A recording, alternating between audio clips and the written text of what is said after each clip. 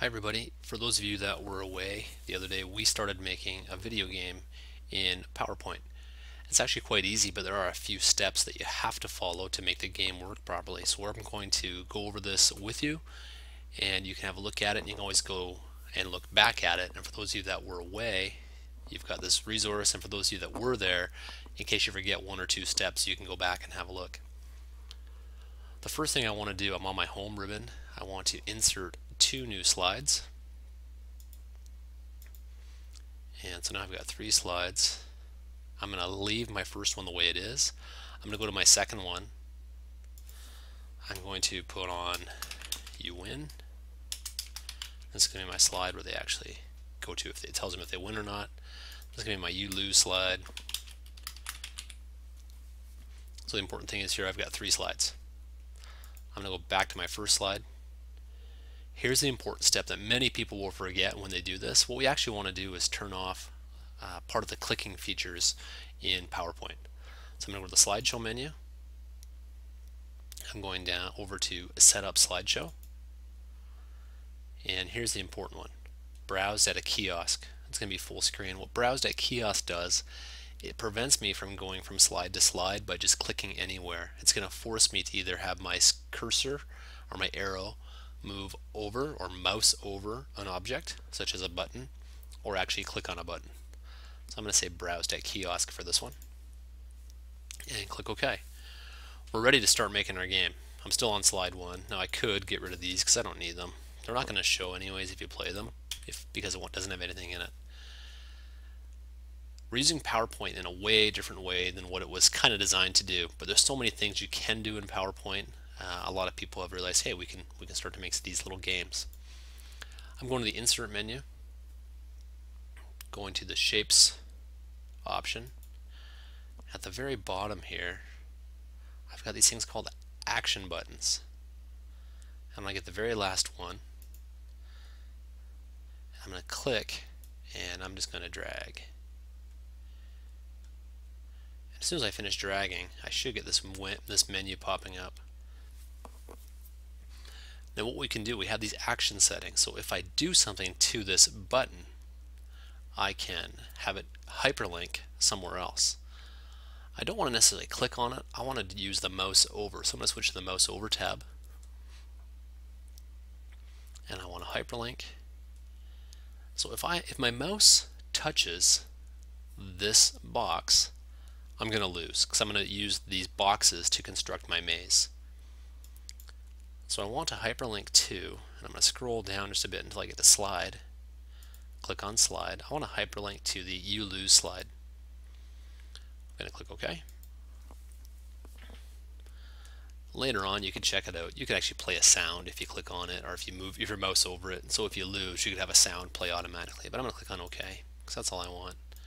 I'm going to move this down a little bit. Now what I'm going to do is, once this button is set up, I'm actually going to copy it.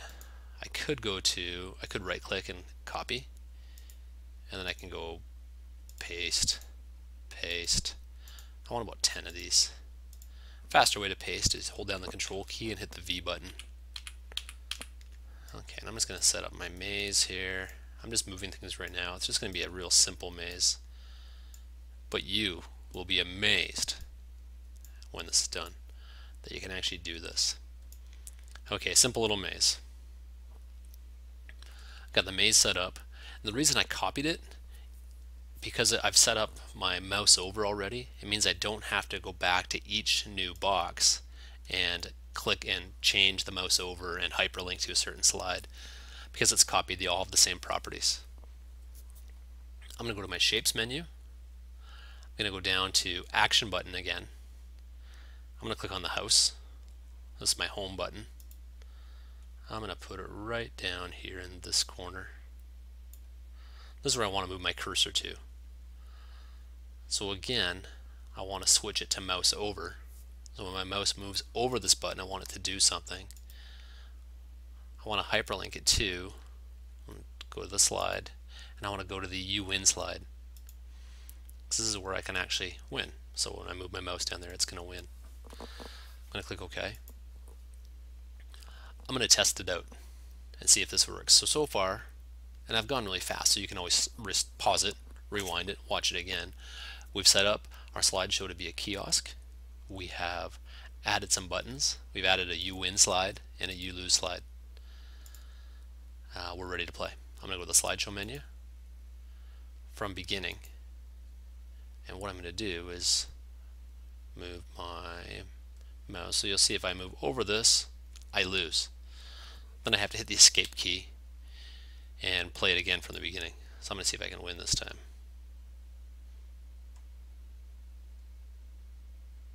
And I'm doing well. I'm going to show you in a little bit how to make it more complicated too. Doing well so far. Isn't it awesome just watching me play this game? Okay, and I'm going to move over this thing. And as I move over this thing, it should take me to the you win slide, and it does. The only bad thing is that we don't have an option to play again, or an option to say, hey, I don't want to play. And if I click, because we turned off that clicking and it's browsing at a kiosk, I can't do anything. So the only thing I can do is hit escape to start over. But we want to put on some extra buttons to have a play again option and a, you know what, I'm done playing option. So I'm going to be on my you win slide first. I'm also going to insert action buttons. So I'm going to put in an action button. I'm putting them right up here, and you'll see why later. Actually, I'll tell you why. We have to put it here so that our cursor starts back up in the right spot. This is going to be my play the game again slide. I want actually this to be on a mouse click, not a mouse over. So I actually want them to click on it rather than by accident just move their mouse over the wrong one. I want this to go to slide, and I want it to go to slide 1, which is my kind of my opening slide. Good. Now I'm going to right click on this button and I'm going to edit the text. This is my play again slide, or play again button. I'm going to insert another action button that does the exact same thing but takes me and ends my game. So I'm going to draw this button on here. The action that I want it to do, again, it's going to be on mouse click. I want to hyperlink this to, and I want it to end the show. Let's click OK. I'm going to right click on it, edit my text, end the game, end game. Now what I can do is I can get both of these things, and I'm going to copy and paste them. To get both of them, click on it once, hold down the control key, click on the next one, and now you can right click, copy. I'm going to go to my you lose slide. I'm going to paste them. They go right where I want them to. Let's play our game. Let's see if these things work. I'm going to play, go to slideshow menu from beginning. And let's say I make it this far and I go, oh, I lose. I want to end the game. Game's over. Let's play it again. We know that one works. Let's say I want to do, I made a mistake. I'm going to play again, and it takes me back up there. And it should do the same. I just got to make sure I actually win here. Be patient with me, and I'll try to make sure I do this as fast as I can. These buttons too that you have on there, once you have them on, you can right click on them and format them, and you can change the color. Let's see if this one works. Good, it wins. Let's end the game. So I could change the color. I'm going to go up here, right click, format it, and I can change the color. I can change the solid color. I can put a picture in, all that kind of stuff. And also you can do the same kind of PowerPoint things you always do and put in pictures and whatever kind of graphics that you want. Okay, so there's that. Alright, and we've made our little game. It's got a little maze game. We also looked at how to make this a little trickier. So I'm going to insert another action button. Let's get that same one. I'm going to do it this way this time. What I want this to do is I want this to actually spin. So I want this thing to go around and make it more difficult for me to try to get through. I still want it, if I touch it on mouse over, I want to hyperlink it to my you lose slide. So just like we did before. And you lose. I'm going to click on that. Okay. But now we've got to put an animation on it. That's just a couple of extra steps.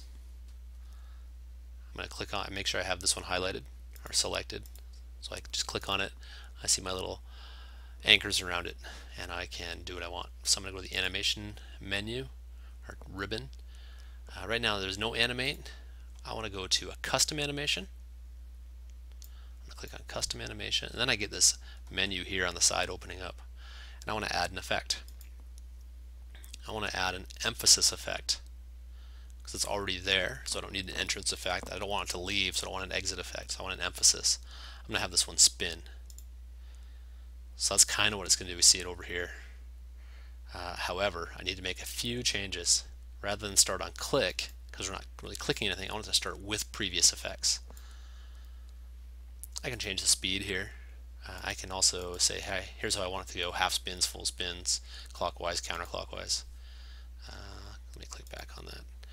Last thing I want to do, I want to keep it going. I don't want it to stop. So I'm going to click on this little arrow. Timing. I want to repeat until end of slide. So I want to repeat it until the end of slide happens. Let's click it. So it's just going to keep going now. Let's go look at our game. Slideshow from beginning, and there it is, it's moving. So now you got to try to go around it. Maybe this one's not too hard. Oh, I'm good. Round of applause would be awesome as you're watching this. It'll just, people just look at you too, wondering why they're clapping. And hopefully that's going to work. All right, I went through stuff really quick on this one. Pause this video, rewind it, have a look at what you need to do. Also, your other classmates that were here the other day when we did this can help you out. We're going to keep working at making a maze and trying to do different things. You can also do these kind of effects with just about anything that you want. So I can go to insert. I think I can do it with clip art. I'm actually not sure. Let's check this out together. Clip art. Let me get a race car. Race car. Let me go on my first one here. Let me get this race car in. I think I can do it, but let me check. Yeah, I can add actions to it, and I can hyperlink it.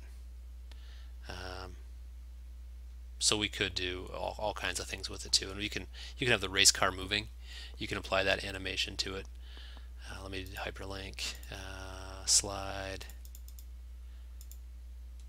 It's going to be the you lose slide. Oh, it should be mouse over. I did it on the mouse click. Notice that I messed up there. Hyperlink to slide, you lose. I'm going to click OK.